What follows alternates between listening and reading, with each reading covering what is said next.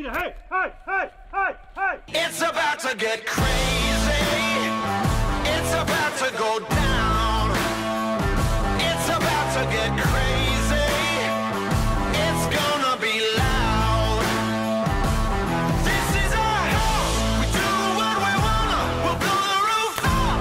Everybody's coming. It's about to get crazy. It's about to go down. It's about to go down. You are listening to the Gritty Podcast, where we talk about all things gritty. Life is not easy. Life isn't fair. It never was, and it never will be. A good life takes grit, because the best things in life come from hard work, sacrifice, resolve, determination, and perseverance. Because grit means never quitting. It means coming back time and time again until you succeed. So on this show, we talk hunting, we talk outdoors, we talk conservation, we talk family and life. We talk fitness, and we talk strength of body, strength of mind, and strength of character.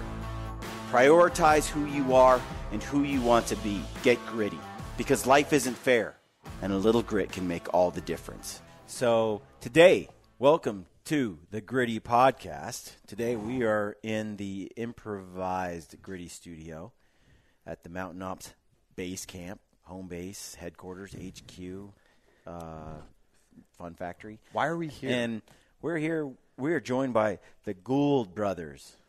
Hey, what's going on, guys? Howdy. Good to be here. The Gould Brothers. Gould. Okay. Is let- it Gold or is it Gould? Let's just settle this right now. Okay. We say Gould, but we've been doing a lot of thinking about marketing strategy, and Gould would just be so much easier to use. The Gould Brothers. I feel like That's what I'm going to call you. you Like- guys are sitting on a gold mine. Yeah, it's you know? Like we're as good as gold. Yeah. Right? Like it just would work better. It would work way better because then Okay, you say and gold. by the way, people, you are hearing from Steven, either one. Whatever you want to call We're me. hearing from Steve Gould, like Steve Jobs. And he is the outspoken, talkative brother who is the junior of the quiet brother, quiet and reserved and resourceful, intense, smoldering eyes. smoldering eyes.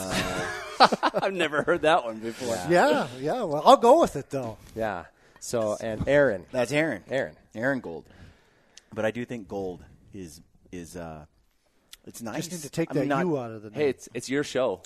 We'll roll with it. let's just Steve and Aaron Gould, people, have joined us, and we had a great time today. You guys came and joined us for a team workout.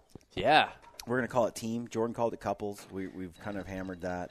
I think the rest of us like team better than couples. Yeah. Jordan was the only one with the well, couples. and then Brian called it partners. You know, That one sort of creeped so me out, too. we've got couples, we've got partners, or we could have just called it team. Team. Yep.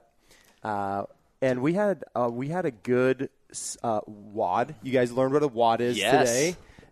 Steve said to Workout me, of I heard the day. I heard Brian say WOD a lot. That was and off camera and off off the record. Off the record. Like, what does that exactly mean? I said, well, in the CrossFitter community, that stands for Workout of the Day, which every community technically creates a Workout of the Day, but Right. the CrossFit community has really coined that as theirs, That's right. which is we do WODs. I just gotta when something's off the record, that sort of means don't put it out there publicly. Don't worry, dude. You're not a CrossFitter. Yeah. You're not a CrossFitter. Thank But what you. you did today, was CrossFitting. You crossed and over. You crossed over into the fitness side of CrossFit, and you did an amazing job. Both of you, in fact, Brian and I were both saying it, and we were talking about earlier in the car.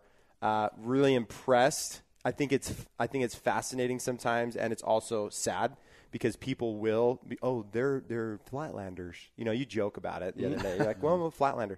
You guys did very well in an environment with the cardiovascular exercises and movements we were doing, and the kettlebell, 100 kettlebells between teammates. And unfortunately, as it went down, Fortunately, no, Steve and I were the winners. That's right. Team Goldilocks, Like there was going to as be Aaron any and I are calling question. him. That's right. Gold Sun came in a very close second place with was a half like- rep behind. Like 1/10 of a second. Yeah, we were behind. Just I- a little bit. I went back and I reviewed tape. Yeah, if you're not first, you're last. Pretty much. Okay, Ricky Bobby. So, so I want to get into this, and this show is not about Jordan and I; it's about you guys. So we're gonna turn the focus over to you. I have a lot of questions. I got to know you this morning. We had some lunch. We're back here in the studio. And now it's my turn to get to know you. I had some fascinating conversations with you both. I'm very interested to learn start to finish, more about you guys. To get started, take a moment and tell me about your, where you came from and what you're doing right now. Because you guys have a really cool story. Yeah, so obviously brothers, right? 4 years apart, don't look anything alike. Personalities really not a whole lot alike. Didn't get along growing up. And, as far as hunting, shooting aspect, Aaron grew up with that passion, right? I loved it from the beginning, yeah. Yeah, one of our uncles got him into it, and he just took to it from the get-go, and he just continued to explore that on his own and grow. And I always had that passion, not so much here. I was just punk kid, kind of doing punk kid things. And still was a punk sometimes? Still am from time to time, but I would shoot. I'd shot some. I had hunted just a little bit, but it's nothing that really just in my core, in my soul, was like something I was attached to. Well, we both had life-changing experiences in college that totally changed our worldviews, really how we look at the world, and changed a lot of our values. And for me, one of the things that immediately changed was this connection with the outdoors. All of a sudden I was going to school in North Dakota, and I just wanted to get out and experience the outdoors, start hunting ducks. And so I just started hunting out there, and that's sort of the time that Aaron and I were brought together. We had now this common... What was the age gap? 4 years. Aaron's 4 years older. So he's out of college. I'm still in college, and now we start hunting together. Well, and the summers come around, nothing to hunt. So let's just shoot some clays. So I bought my first shotgun and started shooting clays. And oh my goodness, was I horrible. Bad. Hey, I can attest to it. I mean, you were pretty terrible. I was, but there was something there that I wasn't just going to settle for that. 2 out of 25. I know I can do better than that. What am I missing? And I'm a little worried to shoot tomorrow. Yeah. Well, yeah, you guys should be worried because I actually can shoot. I'm not saying I can shoot as good as the Gould brothers, but I feel like that's where you and I are going to make up today's loss. We're going to beat them tomorrow. I feel confident. I'm excited to go into That's it. great that you guys have this false delusional sense of that you're going to win. But you heard. We have synergy. Brian and I have synergy. And you're going to have to carry the team tomorrow. I'm just telling you right now. Whatever, dude. I've done my share of duck hunting, and I've shot some on pigeons Nintendo. here and He's there. really good at it. But, continue. So we're now shooting clays together. And Aaron had recalled seeing this guy back when he was in high school do some of these just trick shots, shoot with the gun over the head and different stuff. And you didn't even think it was real. Yeah, I remember seeing these videos, and I was just like, there's got to be trick photography. No one can actually do that because I considered myself a pretty decent shot. I was primarily a hunter, and no one's going to put the gun upside down over their head and shoot a clay. It's just not going to happen. This guy was doing it over and over again and from different positions. And anyway, it's kind of unbelievable. It was unbelievable. And so Aaron had seen that. We just started hand throwing some clays. Just, would hand throw one, shoot it. Great. Can we get two? Let's just keep upping it. It was sort of addicting. It became a passion of ours over the course of that summer and into the next. In 2009, we went and saw this man put on a live exhibition show. Not an exhibitionist show, an exhibition show. We discussed that earlier. Yeah, totally different There things. is a clear difference. Right. Exhibition is like a public display of talent. Public display of talent. So a talent show. Yeah, a talent show. And when you include shotguns, now you're a shotgun exhibition shooter. So we went and saw this guy named Tom Knapp, and he puts on this amazing show. We're sitting there watching this guy throw up all these clays, do all these different shots, high precision, just super consistent. And meanwhile, we're looking around, and you got little kids, you got adults, men, women, everybody in between, laughing, having a good time, amazed. It was sort of just this experience where oh, shoot, that's awesome. Mm-hmm. We can do that. That's what we can do. We can put together our own show and go out in our own way and perform live exhibition shows. This was 2009. Okay. 2009. That's the moment the dream was born. Okay. And so we knew we could work on the shots, and that's what we dedicated the rest of that summer to, just work on these shots. And that fall, we put together a live show for our friends and family. And ranting reviews. Our mom loved it. Yeah, she was our biggest fan. Yes. And so we knew we got something. Mom loves this. We got it. And so we knew we could sort of put together a show, do some of these shots. We just had to start putting ourselves out there and take it one step after another. Yeah. And that's what we did. We started creating content, calling around, doing shows. Our first show, though, I'll say this, just like when I first started shooting, it was horrible. Our first show was horrible. Like I'm glad there's no video that I'm aware of that show. Yeah, I have some. And just a little, some of the video actually aired on the Winchester Life episode, part 2 that we were just on. And, I haven't watched that yet. I'm going to watch it tonight. It's pretty fascinating to watch, to take a step back and see where you've come from. And, in today's standards, we look at it and go, look how horrible we were. But at that time, we didn't know any better. We were just putting ourselves out there, no matter where we were, to see where we could go. That's one thing I was going to ask you was you just went from, hey, we've got this idea, we like shooting, to, hey, we're going to do an exhibition. You do this one with your family and all that. And the dream was born. But at what point did you, really stick yourself out there in the public eye? Right after we did that show for friends and family. That was like the moment where we said, okay, we can do this. We saw enough momentum and enough belief in ourselves that we could grow into this. And so we sort of went to our wives, and I think, did we tell them it was like a 3-year deal? 3 years. We're going to give it a shot for 3 years. And just so that they didn't think we were crazy, we're like, hey, all our extra money, guns, ammo, clays, for 3 years. We wanted to put a cap on it so they wouldn't just be like, oh, they've lost their minds. What did I get into? I shouldn't have married so young. And that was also to push us. Let's see what we can do in the next 3 years. Yeah. And every year, just momentum. And so we just kept going with it until we were eventually both able to go full-time. And what is full-time? What is explain that to people that are listening.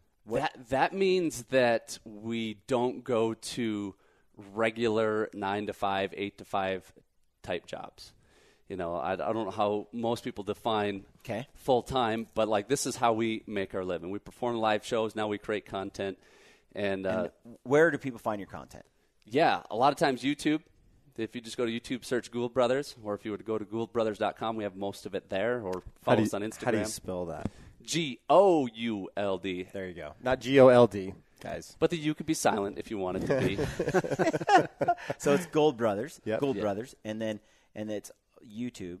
And how many videos do you guys have out there? Oh boy, I don't even know. Right over 100. I don't know. Yeah, well over 100. We're trying to put out a video at least every other week. Sometimes more than that. Turns out that when we're traveling and doing the different things that we're doing, it gets challenging to come back and put out content on a very regular basis. But that's something we really want to be able to put out and reach people through. So you do live shows. How many live shows are you doing? 30 to 50 a year. It just depends on the events and where they're going, and some years more, some years less. Okay, so 30 to 50 shows, and what's the busiest time of year for you guys? Usually August. August, September. Yeah. Really? Yep. August, September. July's always slow. Everyone's doing vacations and stuff, but spring and fall are definitely our busy times. Wow. So 30 to 50 shows a year, and describe a show.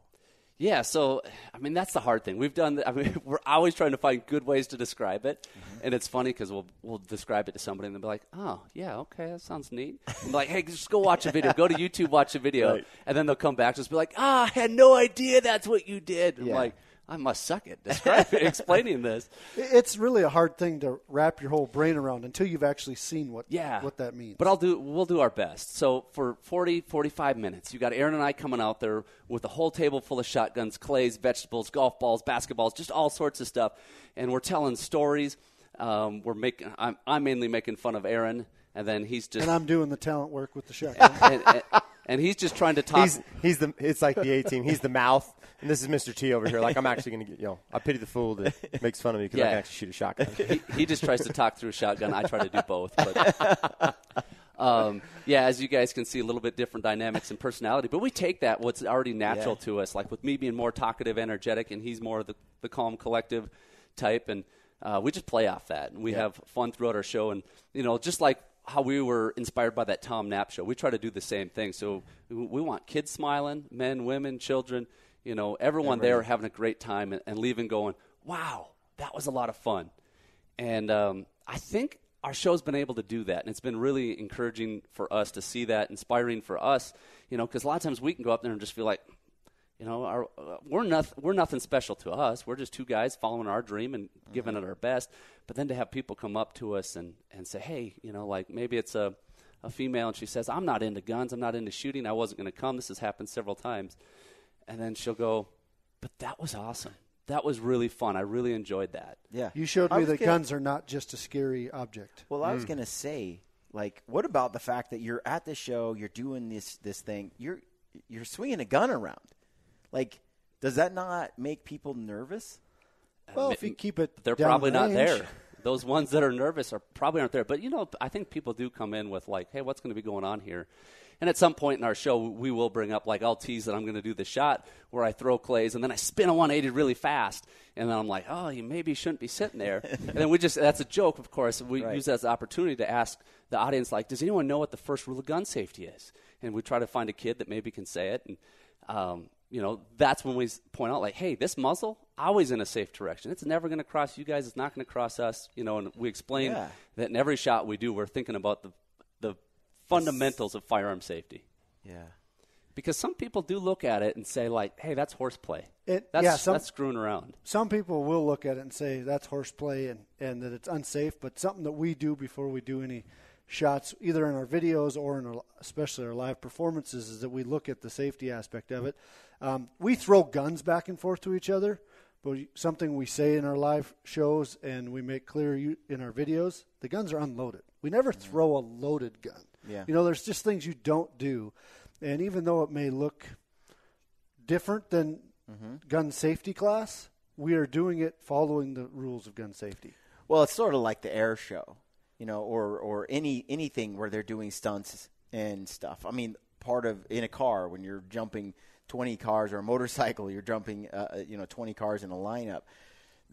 Part of the stunt has an element of riskiness involved in it. That's part of the show. That's part of what makes it, as a person, makes it intriguing, compelling to watch. I say the same thing about, like, NASCAR. Like, if people say, hey, you're sort of teaching people bad stuff. To drive fast. First we say, hey, like, we're following all the rules of gun safety. Muzzle in a safe direction, gun unloaded till you're ready to shoot, finger off the trigger till you're ready to shoot. Like, if you do those things and handle the firearm in an appropriate way, like, you can be safe. And we're not necessarily out there to, like, get people into exhibition shooting, but to open their eyes to firearms and the outdoors. And we've had that happen, too, where people say, hey, like, I was a workaholic, and I came to your show, and it just rekindled that feeling of wanting to be in the outdoors. And now me and my sons, all we do is go hunting. And for us, that's, like, the most rewarding feeling we can get out of it. Absolutely. But, like, back to the NASCAR, we all watch NASCAR. That doesn't mean you should get in your car and start driving 200 miles an hour. Like, that's what NASCAR guys do. Right. And they're on a closed track. Yeah. And they're just going left and left and left and left. You guys actually are doing something, nothing against NASCAR drivers. I think it's incredible because of what they have to do as drivers, but it's really cool to hear how you guys are operating and how you guys do your show. Like, I think Brian and I have seen a lot of people over time that I've been fortunate to be on the podcast with or listen to the podcast that he does. And what I always get fascinated by is just how a person or individuals come to conclusions like you guys did of wanting to do something like this. And then you stated it earlier where you're like, man, you look back and we were such rookies. Like, we didn't know how to aim this thing right, or we really weren't that efficient. And now you guys, if you guys go look at your channel, and I always am watching your guys' videos, and that's how I got to know these guys. They did this one video. It's so awesome. Everybody that's listening needs to go see it. It's actually one of the earlier ones of the trick shot era. Was a workout shotgun trick shot video. And that's when I was like, I got to work with these guys. Because I'm like, dude, check out, these guys are working out with a shotgun. They're shooting clays as Aaron's over there he does a one-handed push-up and then shoots a clay, does another one-handed push-up, shoots a clay, and then there's so many different, trick shots, you guys, that we're incorporating with a workout type thing. Yeah. And that's just kind of the entertainment that you guys are providing for people on your channel, on your Instagram and Facebook and different mediums, and it's extremely entertaining. But the one thing that I think you guys said that I just really want to highlight is, like, it's not easy. It's taken a lot of time for you guys to get proficient, to be effective, and also to make sure that you're maintaining that gun safety while you're doing all these fun trick shot things that people typically would look at and go, this is weird. Like, is that even safe? Right? Yeah. But you guys are the professionals. You guys are doing it right. Yeah, absolutely. And I went to Mexico, and there were these fire dancers on stage. And if you were to describe, if they were to describe what they do, I'd be like, okay, you dance with fire, great. Probably not safe. You're blowing like torches everywhere toward the audience and so on and everything. But you have to see it in person. You have to watch it, I think, to really appreciate what's there. But again, it goes back to, you know, someone with talent and skill putting on a show, you know, with a dangerous substance or dangerous object. It's just, dude, it's what humans want to see. Yeah. We're like wired that way. And so anyway, very cool. That kind of brings up something interesting is there's a big difference between video and a live performance. You know, there's a whole different aspect to that live performance that you bring, both in personality. You know, all of us that have watched a live show, you know, the live show is better than video is. Plus, you could miss the shot 50 times on a video and make it once on the video. Now you have your video. That doesn't happen. When it's live, you basically, you can either do it or you can't. You either have the skill or you don't have the skill. It's not a video editing skill that you have. It's an actual skill. Right. Right. And being able to perform in front of a live audience, you know, that's a whole different dynamic because, you know, people may not realize this, but we sometimes have bad days. We have bad days as shooters. We're crabby that day, whatever it may be.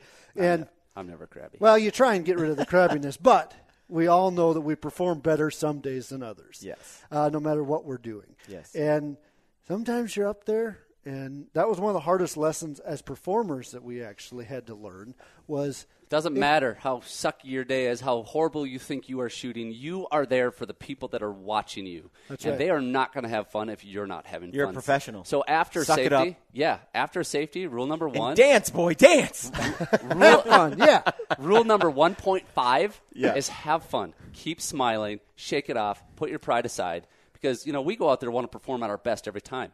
One thing we've found in 9 years of performing, we've never had a perfect show. There's always something that just doesn't go quite right.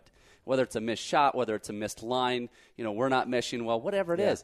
And that doesn't matter nearly as much as how much energy we're bringing and how much we're trying to relate with this audience and making an experience for them. Now, you made a comment earlier about how you guys aren't anything special, right? You're just two guys that are doing what you love to do. And I say that, too, about Gritty, you know, about my journey, Jordan. I think there are a lot of people out there that want to pursue a dream or an interest, or they are dying in their 9-to-5 job where it's sucking their soul away. I mean, what do you guys contribute to the success you've experienced, to the spot you're in today? Like, what are some of those key things that have put you here? Well, first and foremost, I think it's, you know, our faith. We put our faith and trust in God, and that changed our lives. You know, it all of a sudden stopped being so much about us and our pursuit of us as a pursuit of something greater. And that was that life-changing experience we both had in college. And, you know, from there, it's interesting to look back because now we can see so clearly how our paths were heading two totally different directions, you know, and how we were sort of 180'd and brought together on this path. And we can see purpose and purpose and purpose, you know, and we're always trying to discover now what's our purpose, what's behind it all, or what are we supposed to be doing. But I think having that purpose in our life outside of just us and pursuing our desires of the moment, you know, was huge. Being able to step out, put yourself out there. You know, as we mentioned, the first shows were, according to today's standards, were kind of crummy. But you had to step out. You had to start somewhere. You had to get out there. You had to maybe go through a couple shows where people kind of chuckled at a few of your misses and the way you were performing to get to that next level, to keep working, to keep moving forward, and shake off the critics and move forward. Ordinary people do extraordinary things. Mm-hmm. What allows you to do that, I believe, is having a clear vision of where you're taking this thing. Like if you're just two guys out doing a few trick shots, like when you start to face adversity and struggle, you're going to give up. But like when you know where you want to take this and you feel compelled that this is part of your purpose, you are going to persevere. You're going to push through the struggles and the trials, you know, when it gets dirty and messy in the middle to keep pushing. And, you know, like I'll speak out of both sides of my mouth. I said, we're nothing special. Well, I guess I believe that everybody's something special. And they've been uniquely special and uniquely created. And like, and once you can get clear on where you're supposed to go and get some clear directions. We talked a little bit earlier, just having clear direction in your life and where it is you're wanting to go, you can start to take the actions and change your beliefs and identity and start living that life. So Jordan and I talk about this a lot, and about the why of everything. Like, start with why, in life, in business, and everything. So, what is the reason for, whatever the venture is that you're embarking on, for you guys to go down the road that you've gone down? What, Aaron, I'm going to ask you, like, what was your why? Like, what's your reason, your clear vision for why? Our clear vision for why is to inspire the next generation. That's not conducive to just age, it could be, but the next generation of shooters, no matter what their age is, outdoors, as well as we want to inspire people to take that action towards faith. And that's really where our purpose lies. You say the same thing? Yeah, I mean, I think there's common threads in there. Something that's really become passionate to me over the last several years is like we have this faith foundation. That's a underlying foundation in all that we do. And through the exhibition shows, inspiring people to get outdoors, be part of creation, conservation, those threads through that. But then, like, just really seeing that people have the opportunity to thrive in life. They don't have to just be complacent and just kind of survive their whole life and kind of get into this rut. But like, life is filled with amazing things. It can be joy filled. It can be incredible. Like, and people are living far below their potential. So like, helping people see that and get intentional. I call it getting target focused, where you see the target, get focused on it, move towards it, pull the trigger, and continue to follow through. Those are some of the steps. Like, you can create and live up more close to your potential. So tell me, like, if you're comfortable with it. You mentioned earlier being on different paths and some things happened that changed it. Can you share, like, what changed? What is it that you experienced that made you decide to go down a whole new road? Well, we both grew up. I'll let Steve tell a little bit of his story, but we both grew up going to church and doing the whole thing, but we never made it part of our actual inside. We never made it part of our heart, part of our life. We just went through the motions. And for me, as a young teenager, I decided that I was going to do whatever I wanted in pursuit of basically my own personal pleasure. And so for the next, about 10 years, that's how I lived up until my senior year of college.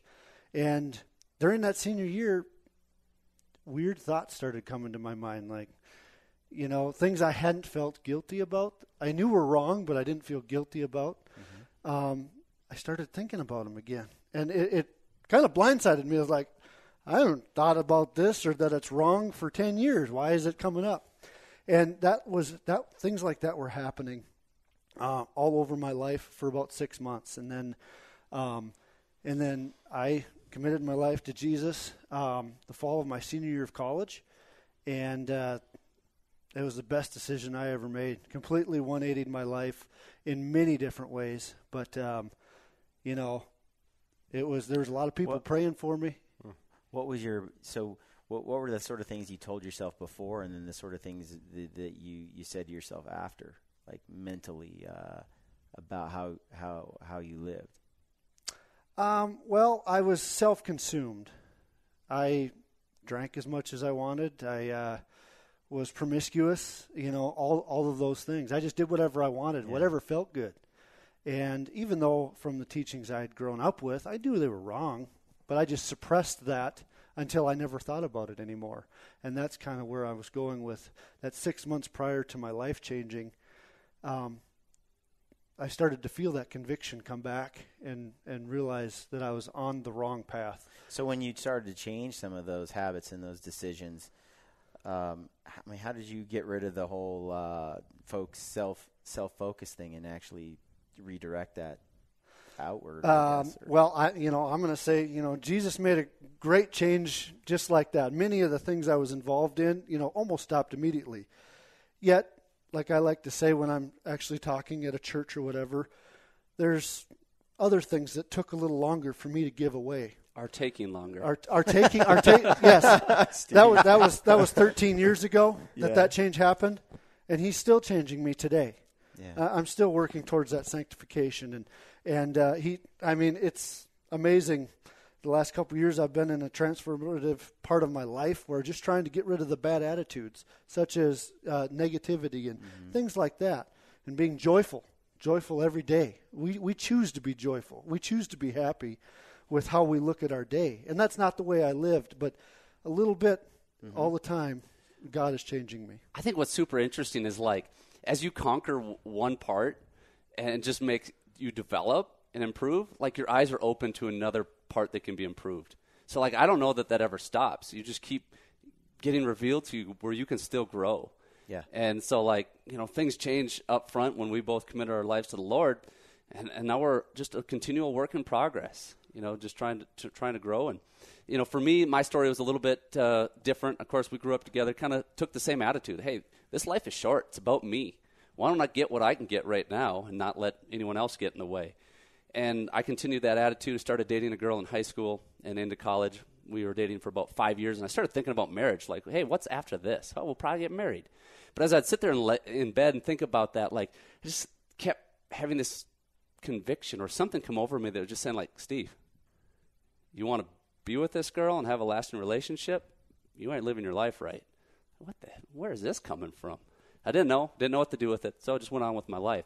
Well, buddy asked me to come to church. I didn't go to church when I was in college because my parents weren't there to make me. Take that, Dad.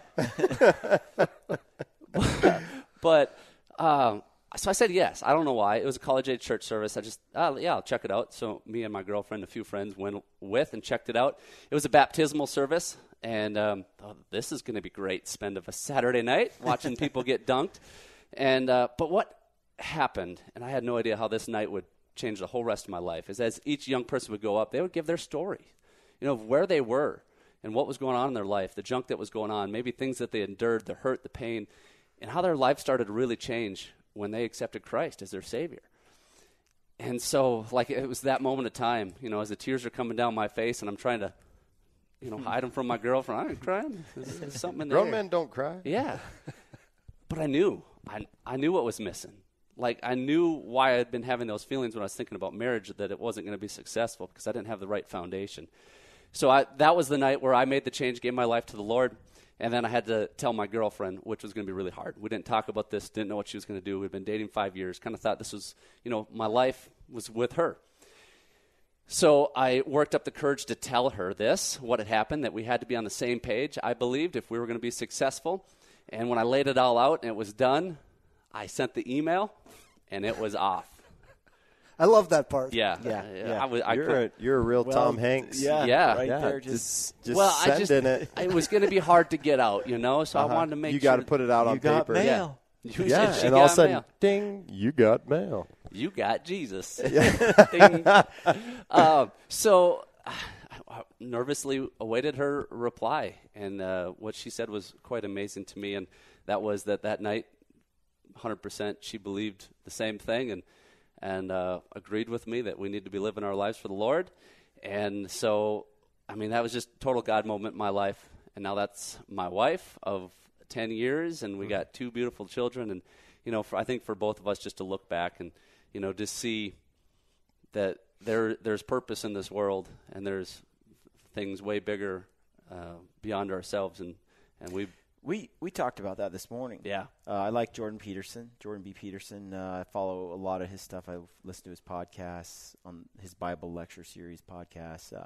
Very intellectual person, but I love his message. And he talks about right now young men today, especially young women, men primarily, are going through life in our country, and other countries as well, where they're kind of taught this meaninglessness of life.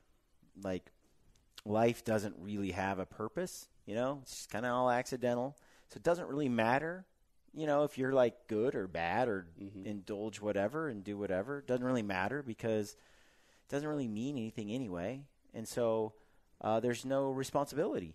Like, you can kind of just go down this road and whatever happens, happens. Just indulge, seek that pleasure, whatever. As long as, so-and-so doesn't find out, it'll never hurt them. And you kind of go down this road where there's no meaning, right? Nothing you do really matters. And along with that, there's no responsibility. So there's just this party on feeling, right? Like, and a lot of our young people are drifting along kind of with that nihilistic viewpoint of the world. Yeah. And he's like, here's the alternative. Everything you do matters. Like, the cosmos matters. Like, who knows? But for some reason, there's this compelled feeling in us to tell the truth and to do what's right. So if everything you do matters, now all of a sudden there's, like Jocko Willink says, extreme ownership, right? There's responsibility. But guess what? There's meaning too. Mm-hmm. With meaning comes responsibility. With a lack of responsibility, there's no meaning. So take your pick. I don't want to go through life without meaning. It doesn't make sense to me. There's no point in it. It's meaningless. So that means if I'm going to go through life and have purpose and have meaning, that means everything I do matters. It means I have a responsibility to live my life in a truthful, moral way. And when you take on that responsibility, young men, young people, doesn't matter how old you are, I guess, but when you take on that attitude about yourself and about the world, all of a sudden, the world is a million times a better place. And you have meaning. Like, you have drive, you have goals, you have ambitions because you believe in responsibility. And I feel like too many people in the world today are in that boat, and Jordan Peterson seeing this call of all these people that are following him through social media and so on and on his YouTube channel because they're resonating with this message about responsibility and meaningfulness, like purpose. And I think that's Jordan and I are both extremely religious, faithful, and we have there's purpose in all that we do. Mm-hmm. So I found that interesting. And something that also you mentioned, the target-focused life, mm-hmm. right? That really tied in with what Jordan Peterson is saying, and you hadn't really heard of him until today. Right. Where Jordan Peterson talks about the future authoring program. And it really coincides to the exact same thing you were describing to me today. So I would like you to tell myself and the listeners what a target-focused life is, what you envision that thing. Yeah. Well, right now it's just a work in progress. And, I don't know exactly where I'm supposed to take it, but I've just really had it placed on my heart that there's a lot of people out there just drifting through life without having clear destination and real no purpose. And they're going to end up at a destination they would have never chose. And I think that's sad. And now that I've sort of had my eyes open, because I didn't live my life that way for the first many years of my life, but now clearly seeing that, like, hey, you can set a vision on a destination, you can get focused on it, and you can start to take action. And there's ways to do that and live your life intentional. It's become very, very passionate for me, where I don't feel content standing by and just watching everyone float through life. And I realize that, I can have an impact on people, whether that's, 10 people, 100 people, or 10,000 people. But, when I look at towards the end of my life, I want to leave a legacy where I can say, or other people can say, like, he invested in other people, and this world was different and better because he did so. And I feel like I could sit back and just continue to do everything the same and, go travel to cool places and go on cool hunts and do cool trick shooting videos, and that's going to be something we continue to do for many, many years, Lord willing. But there's something greater to empowering people and changing their lives and having an impact. And I think through Aaron and I, what we do, we have several opportunities to do that in kind of a few different threads. And so that's something I'm really passionate about developing as we move forward. Yeah. That I like what you said there, and I think people are drifting through life a lot. I know I did. I know we probably all have at some points where I'm playing basketball 3 nights a week in the city league. I'm going to the beach. I work from home like 3 days a week, which means I really go to the beach 3 days a week. And like that kind of thing is I've done that life, right? But having a target-focused life, or having this thing where I write down, what are the things about me and the future what are the things I want to change about who I am, and where do I want to be 10 years, 12 years, 15, 20, 30, 50 years from now when I die? Like, what is it? And you start writing that down, and then you have some direction and some goals. And I like what Corey Jacobson was on this podcast. He talked about a book where a Navy SEAL talks about make your bed every day. Jordan Peterson says clean your room. Yep. Right? He's like, start with yourself.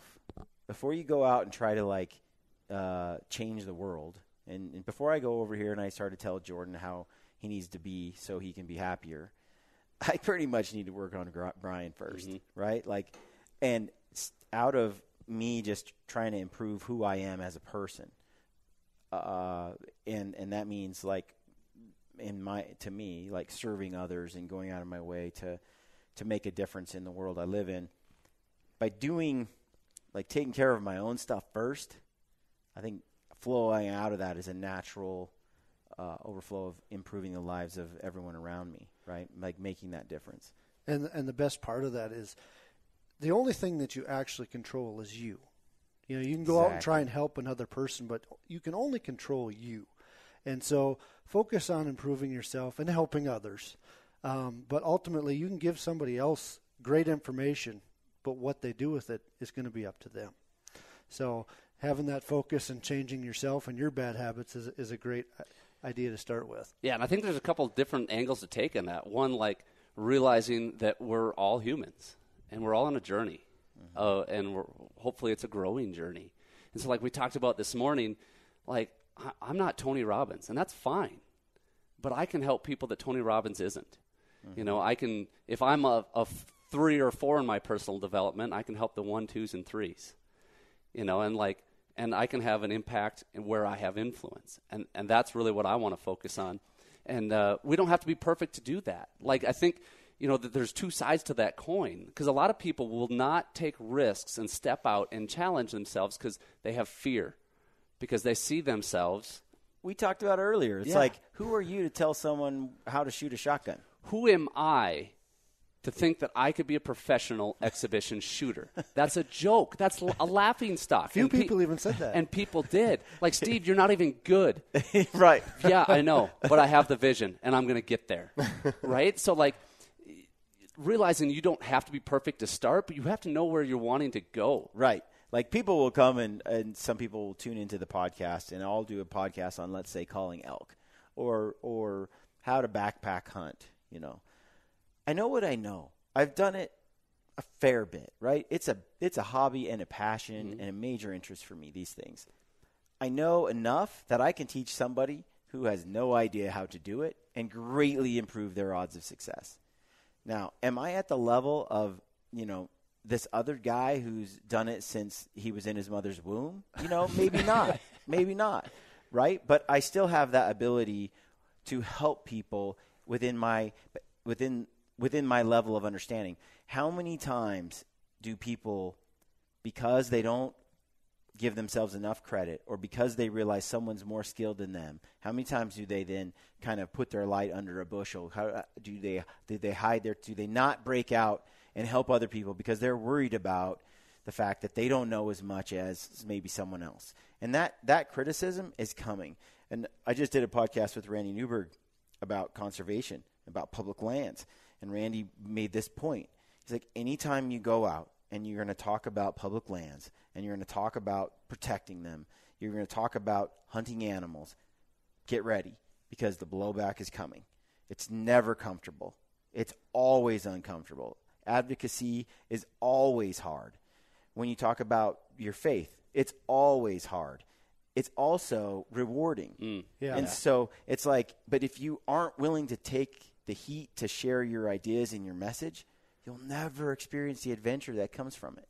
Well, and something that goes along with that I think is important, and Steve was mentioning it as well, is that the person that this podcast reaches, you may resonate with a certain part of the population that another podcast really doesn't, just that personality, whatever it may be. And where that really hit home is I was a flight instructor for a couple years and teaching somebody how to land.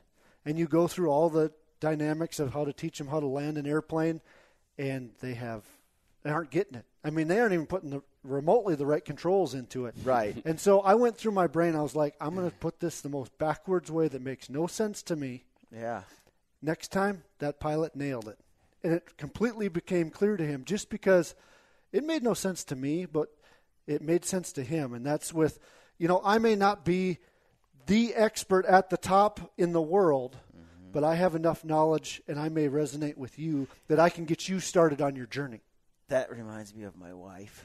So Aaron reminds you of your wife? No. You have a similar resemblance to Suzanne. Here's the deal. I can see it. The blonde hair, the hey, sandy. Hey, go with me on this for a sec. Okay? My wife, I could sit there. Like today we had a discussion on like maybe how to squat the barbell, right? How to do it with better form to get better results. I could tell my wife that, and she'll be like, yeah, got it. Uh-huh. She won't hear a word. Or she'll be like, yeah, that's not really how I've learned to do it. Like, the door is closed for business. Like, we are not, she doesn't listen to a word I say. His wife can come along and take her into the gym and go, this is how you do it. Tell her the exact same thing I do. And my wife will come home from the gym after being out with Jordan's wife and say, do you know what I learned from Jordan today? And then she'll go through this motion that I've been trying to tell her about for a year. It's like, oh, great. Yep, that's it. Yep. Sometimes you just don't connect with people, and sometimes that's your wife.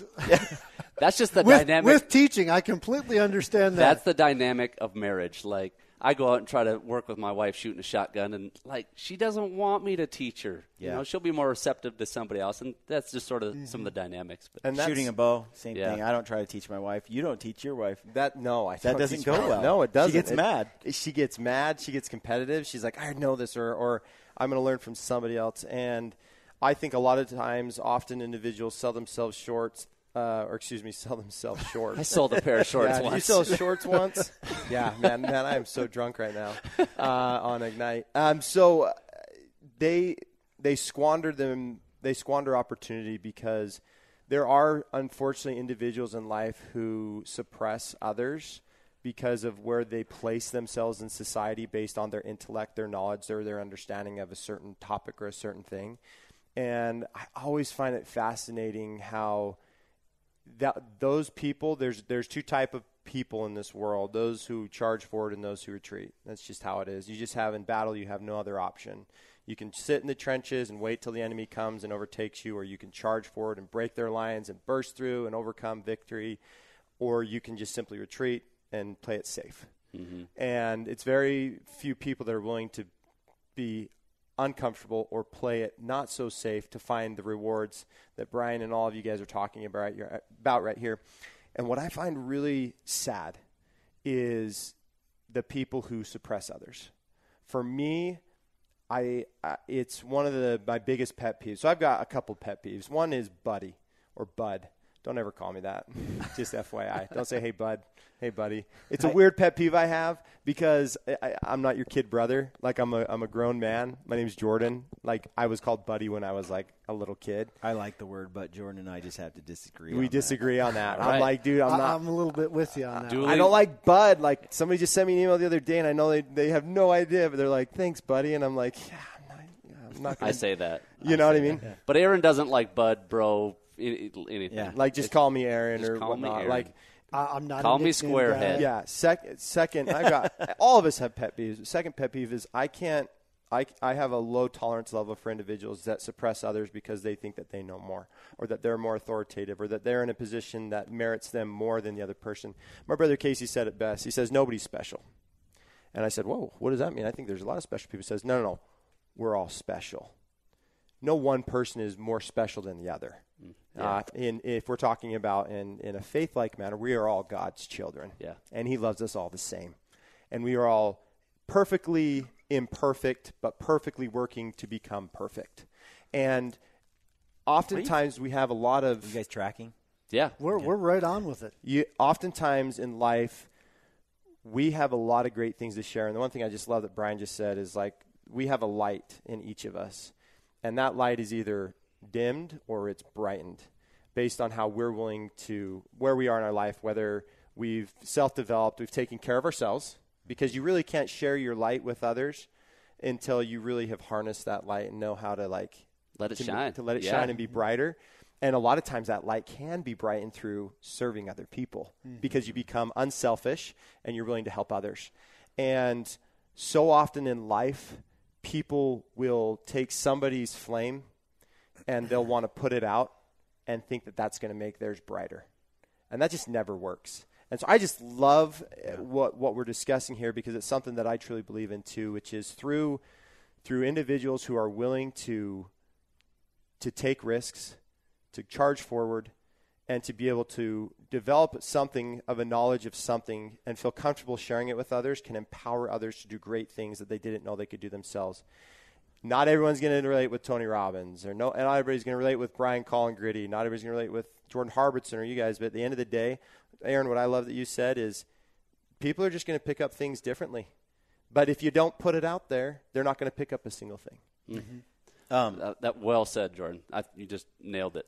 You know that's so funny. I always think of The Incredibles when I hear, when Flash is sitting there and his mom says, everybody's special, Flash. And Flash is like, that's just another way of saying nobody's special. and sort of like what Casey said in the inverse. The way that Casey right? says it, yep. Right? But I truly believe, and this comes from,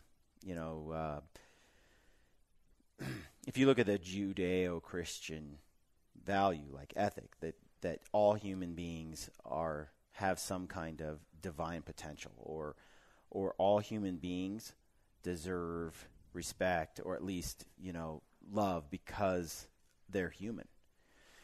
And you look at the bedrock of our legal system and what it's built on, it's all men are created equal. And not that all men are created equal in terms of you guys are the same height and the same weight, and you get the same pay and you get all the same things. No, all men are created equal in the chance that they all have an equal level of potential to be great, because they have like a divine spark of something in their unique ways. In their unique ways. Yeah.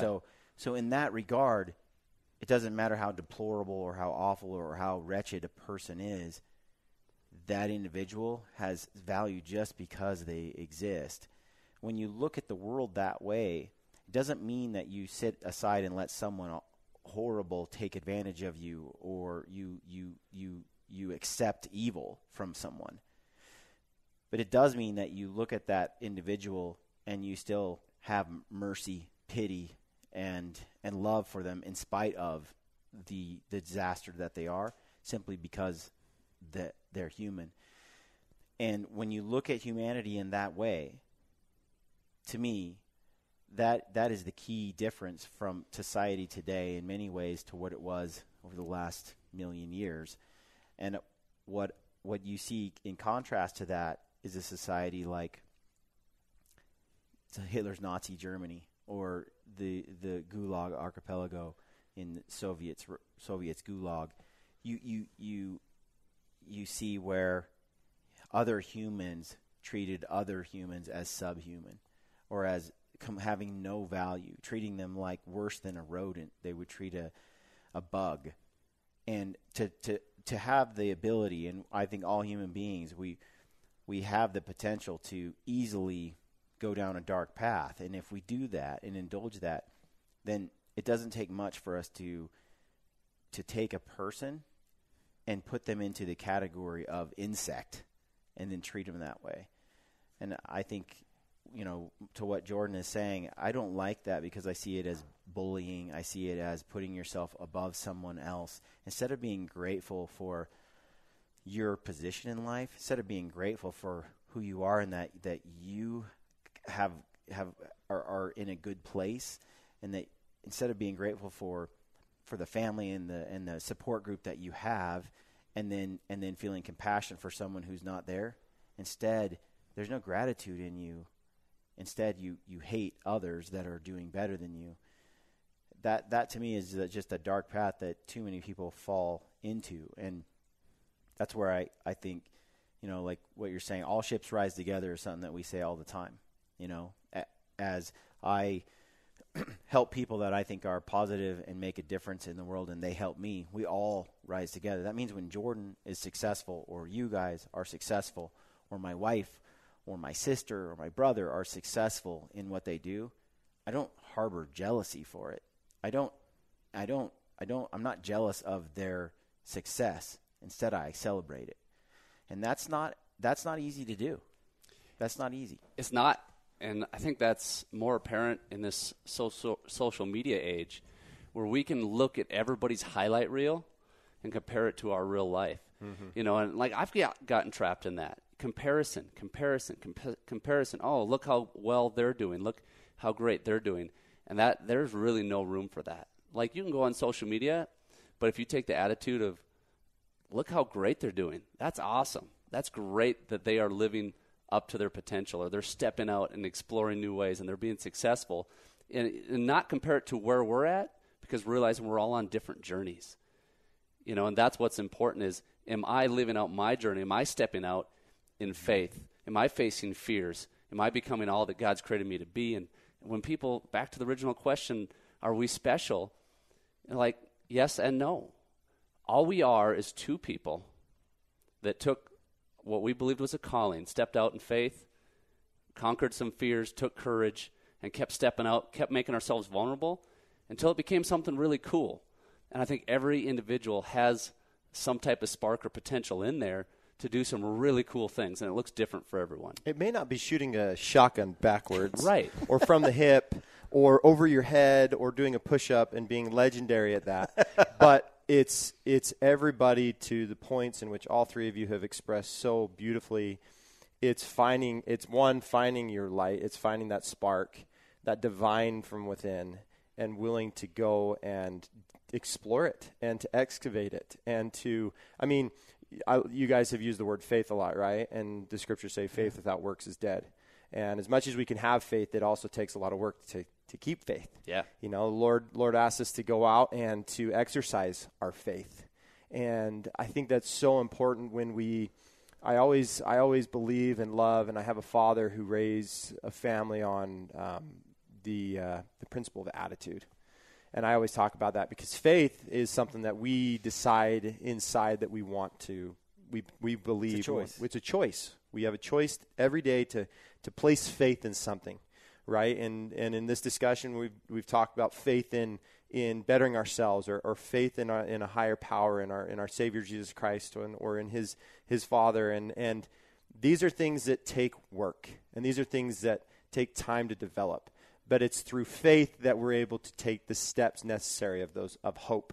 And it's the attitude that is needed in order for us to really, truly achieve our divine potential. Because this America, this country that you know, Brian's alluding to earlier, that I'm so thankful and grateful for, it is a land of opportunity. Yeah. It's a land where anybody could become a professional shotgun clay shooting duo. But they shouldn't. But they shouldn't, you know, because that's already taken. You know? We've got that locked down. We've got it. And anybody can start a podcast. And they are. Everybody is starting a podcast right now. And guess what, guys? There's about 20 million outdoor nutritional supplement companies starting. What? And everybody, this is where Brian's point, I think, is just so crucial to the discussion. And what his attitude is and how he just described it, which is, at the end of the day, if another duo comes along and becomes more successful than the two of you at shows and a YouTube channel with 2 million followers or whatever it is, or another person comes along and is able to take some significant market share from Mountain Ops and become a successful supplement company in the outdoors, or another guy decides to find his niche and finds a success in empowering others through his podcast, guess what? Bravo. That is awesome. Because that just means, to Aaron's point, that's another opportunity for another individual to impact some more people that maybe wouldn't have been impacted by this podcast, this duo, or this company. And that is okay, because the world needs more of that. The world needs more people to inspire and empower others to do hard things and to become better people than they were today for their future self. And that is, and Brian said it best, that is hard to do. And I'm not going to lie to you guys at this table and say that I don't fight that ego every day. Can I be real honest here for just a second? Yeah. Because a little story about something what you're talking about that just happened for me and us. We're brothers.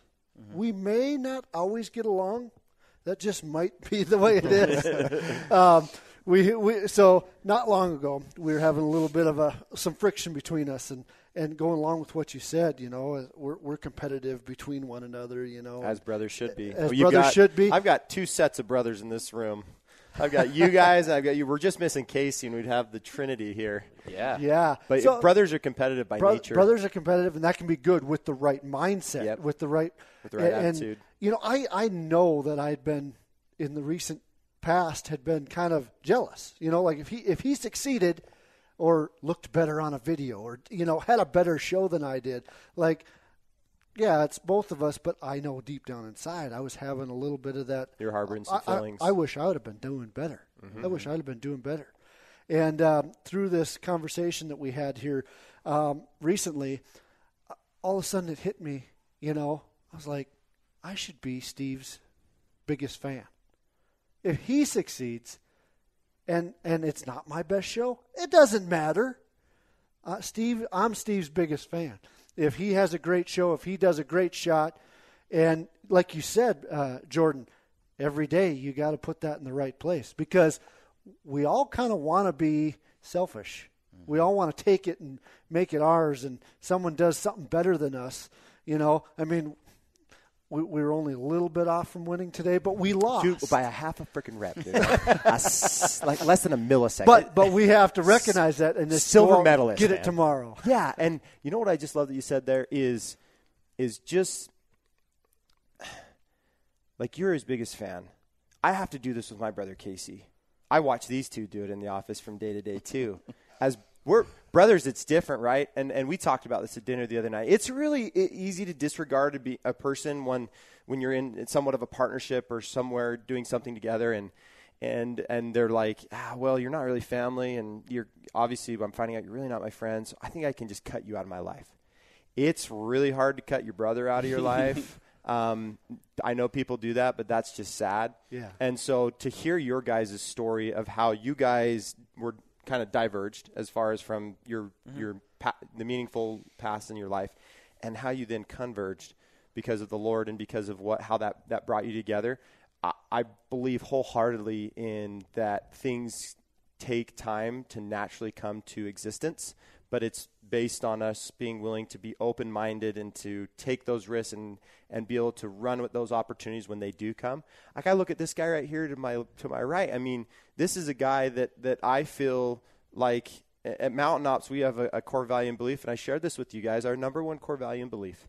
And for everybody watching, if you think this is like a Bible discussion, it sort of went there. It's okay. You know why? Because this is our beliefs at this table. Hey, and it's gritty. It's gritty. You may resonate with it as it's gritty. Yeah, that's and right. all of you God listening, is gritty.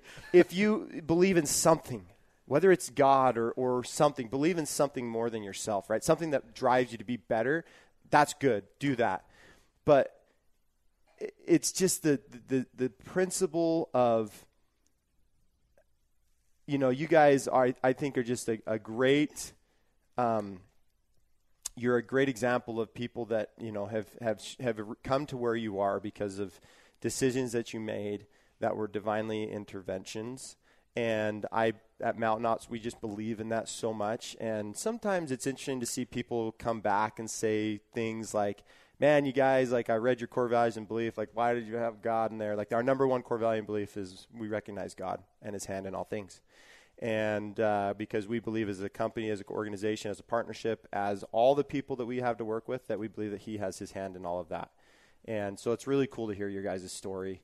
And it's really fascinating to see where you guys are now. And even in the discussions that the four of us have had at the sushi table and the dinner table, to your passions, when Brian talks about, we believe like in the why. I love the target-focused life.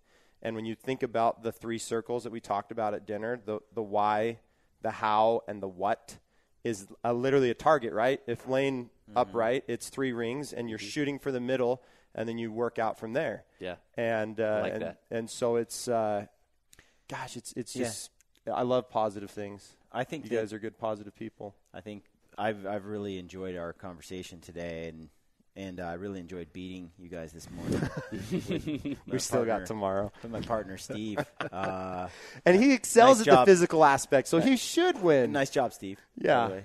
You two, you guys. You did good. Yeah. You've you know done what? good. I'm not a sore loser. But what I was going to say, I love what we did today. like I said, it's easier said than done to celebrate someone's success when they're competing against you in some way. And we're all competitive, or we wouldn't be in this room doing what we're doing. Yeah. You know, so having that competitive drive is a good thing. I don't want it to ever go away, but I can still celebrate someone's success, and then at the same time dig deep so I can beat them next time. Mm-hmm. Absolutely. And instead of me wallowing in victimhood and saying it's not fair or they cheated to win or something like that, I can sit there and go, bravo, good for you. I'm so happy for you, but I'm coming for you. And that makes everybody better. It does. It makes everybody better. And to me, at the root of all of that, though, is ego. Yep. Ego. And when you talk about it, you can get ego, I think. We talked about this before we read the book, Ego is the Enemy. We did a podcast on that a while back. I think it's critical, especially in this YouTube social media space that we're involved in. Ego is the enemy. It can rob you of all the things that you want, all the things that you are, and all the things you could be. And that's ego. It's pride. And so every day is a daily roll call. So when I feel an emotion of jealousy, when it creeps up, in the moment it happens, and I'll be scrolling through Instagram, or I'll have someone, do something that I observe, I'm jealous. When I feel that emotion, that's my roll call. That's my reminder. Like every day I have to check ego. Every day I have to be aware of it, watching for it, and on alert for it. And as soon as that comes up, boom, at that moment, I have to redirect. I have to stop myself and go, no, you don't get to be jealous over this. You get to celebrate this, and then you get to work harder, Yep. And that roll call, that process, is something that I work on all the time, and You're constantly developing. I think if you don't actively, and this goes back to you guys leading a target focused life or an intentional life, if you don't wake up every day on guard, that ego will slip in. You don't even know it's there, and before you know it, all you do is talk about how everybody else is getting the shake and you're not, and how it's not fair, and pretty soon, instead of you celebrating others' successes like you should, instead you're whining about them and you're wallowing in your own self-pity, and you're not going anywhere. Yeah. I think one habit that someone can create, and I don't do this every day, and I want to get more consistent, but when I do, I notice it changes my whole day, is start my day getting up, not getting on social media, not checking into all these things that are sort of distractions at times, but starting my day with some focused time. I like to read, but then I also like to spend time in gratitude. When I can look at my life, when it's quiet in the morning before my kids are up, say, just be grateful. Mm-hmm. Thank you for this house. Thank you for this opportunity to be alive today, to work, to do the things that I'm doing, to be in the country, for the fresh air, for the fresh water, for the clean clothes I have. You can get down to the smallest details, but when you start to put your mind in a gratitude mindset, it's huge. Yeah, like it's you all realize how much you have to be grateful for. Yep. And I don't know that it necessarily matters what position you're in. I mean, you could be – man, I haven't been there, so I'm speaking a little bit out, but you could be down in your luck. But if you're in this country, you can go through a gratitude list. You can go, I'm glad that I'm in the United States. I'm thankful for that. I'm thankful I can speak English. I'm thankful that I have a few good friends. I'm thankful that I have clean water to drink today. And if you got I'm thankful that I have the best shotgun shooting partner in the world, Aaron. In the world. Yes. I wasn't going there, but an attitude of gratitude. Yeah. I know think that that's much a gratitude you can see. That's a self-development thing that, they always say your attitude will determine your altitude in life. And I appreciate you guys coming on the podcast. I would like to sit down again sometime and actually talk about shooting. Yeah. Like, how do you hit the clay pigeon? Like, that's just a basic that sometimes I struggle with. And it's That's no about better with a feathered bird. He'd really like to learn that before tomorrow. Yeah. It's about a 15-second conversation. Oh, so really? We might want to have other topics to discuss. Like whitetails. I love talking whitetails. or- You point and shoot? Yeah, like, come it's on. like a For jet. some reason, I feel like it's more complicated. I'll than teach you. that. I'll teach you. You literally you look down the barrel. There's a bead. When that clay arrives at that bead, you pull the trigger. It's like shooting a turkey in the face. Nailed it. You nailed it. No more to discuss. Yeah, we've arrived. You and I are going to start Yeah. our duo. We're going to be the next clay shooting extraordinaire. Yeah. Yeah, right. Trick shooters. No, not us. Where You can guys- people find you guys? Yeah, best place, YouTube, Instagram. You just search Gould Brothers, you'll find us. Otherwise, on our website, gouldbrothers.com. Of course, we got our schedule where we have live appearances. We perform all across the country, and that's really what you got to come see. The videos are cool, and we could do things that we'll never do live. But we've heard it from people over and over.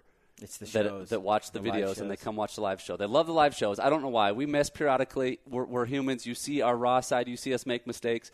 But I think that's also what people enjoy. I've heard it said that your guys' show is the Cirque du Soleil of shotgun shooting. With a few less flips. Yes, less flips and We no gotta get water, some and flips. Do you no guys- weird costumes. We could do that. You guys though. wear tights? We should. Yeah. Nah. My, Did my you ask body me where form tights- We would should look not. awful strange in tights. Let me just say that. But if there's any listeners down in the Florida area, we do have a show coming up. August 25th. We do? 25th or August 26th? 25th. This month? Yeah.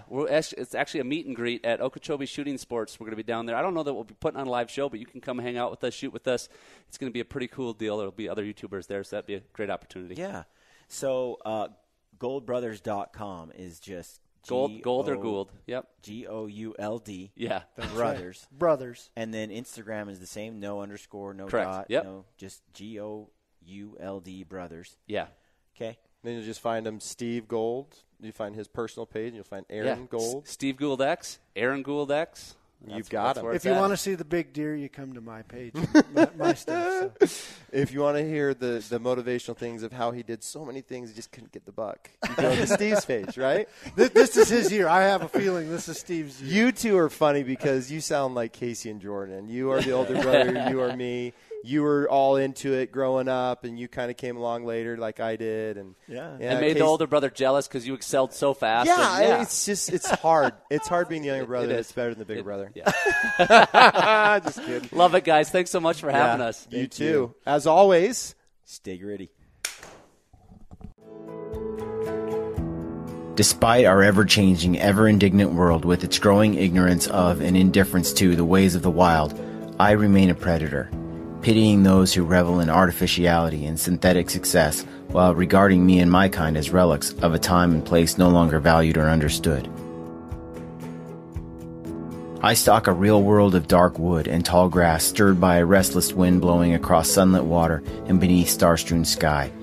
And on those occasions when I choose to kill, to claim some small part of nature's bounty for my own, I do so by choice, quickly, with the learned efficiency of a skilled hunter.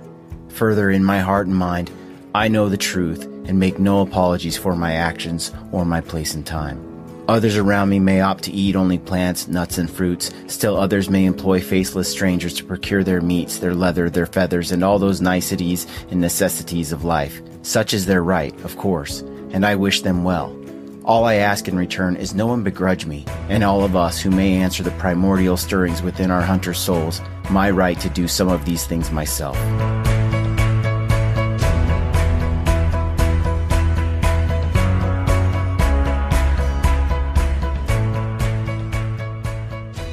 What you just heard is a quote from M.R. James.